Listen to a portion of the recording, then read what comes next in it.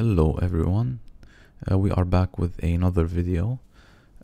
Here we are going to be taking a look at planetary stock trading and specifically the earnings surprise method and the first trade charts.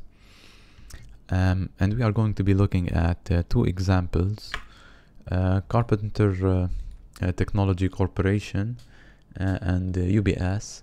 Now these are first trade charts. They are cast for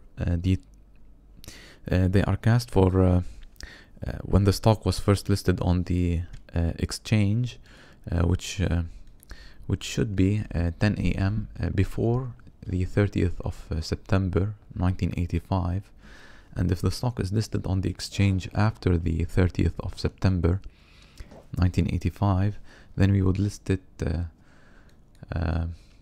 at the time of 9:30 a.m. Yeah, we would cast the chart for 9:30 a.m. Now let's look here at our example for the earnings report of Carpenter on the 25th of January 2011.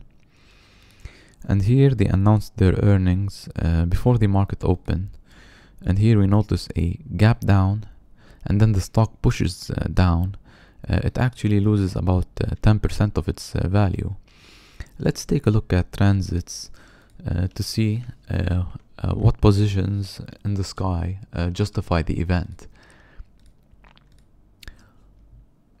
And here we can clearly see the most striking aspect is transiting Saturn right on top of the midheaven.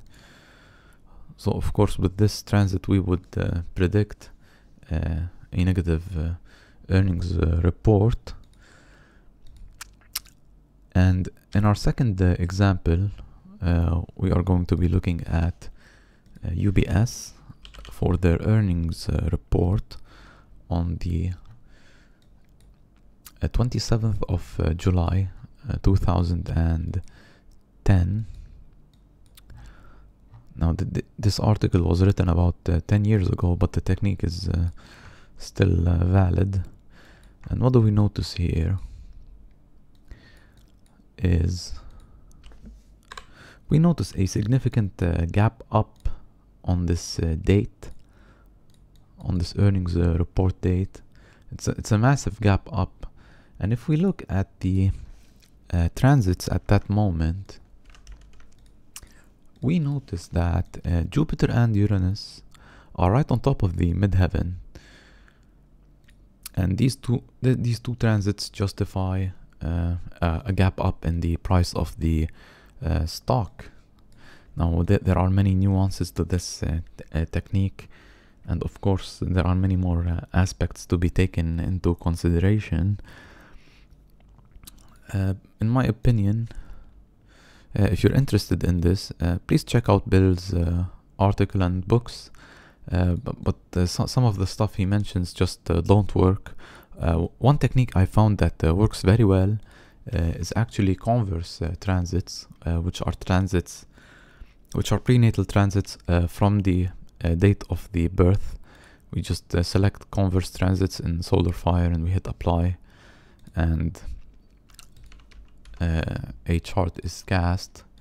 This is just an example, and it's a very powerful technique. Now what I noticed is the most significant area and most sensitive point is actually the midheaven. I'm not very sure about the ascendant, although Bill does take it into consideration. I've seen a lot of failing reports with Jupiter on the ascendant and a lot of positive reports with Saturn on the ascendant, so I'm really not sure. Also the sun and moon are very important, and there's also the industry planet, like if it's a cosmetics company, Venus would be very important, and so on and so forth. And that's it for our video. If you have any question, please leave a comment, and please subscribe to the channel, and thank you very much for watching.